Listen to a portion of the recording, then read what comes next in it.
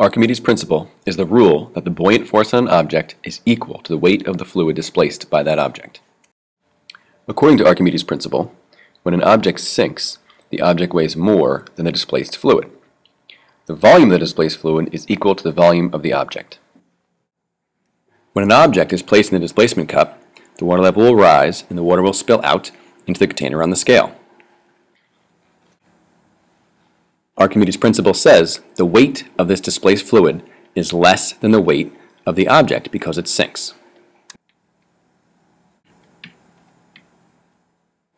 The volume of the displaced fluid is equal to the volume of the object because it's totally underwater, but that water weighs less than the object. This blue egg weighs 79.5 grams.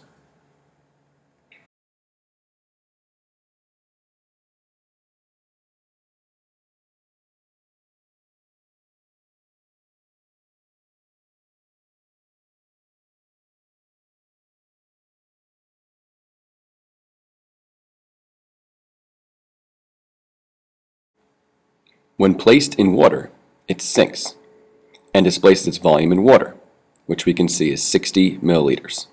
That displaced water only weighs 35 grams, which is why it sinks. Archimedes' principle says that if the object weighs more than the water it displaces, it sinks.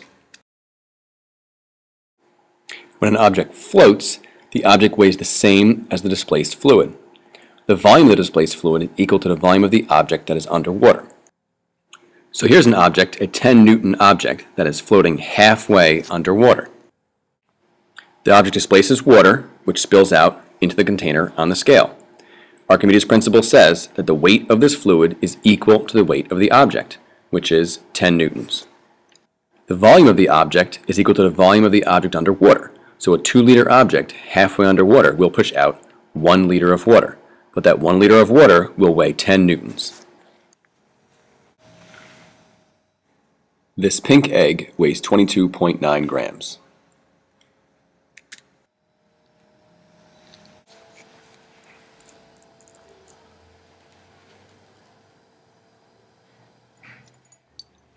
When placed in water, it floats and displaces a volume of water equal to the part of the egg that is underwater, about 23 milliliters.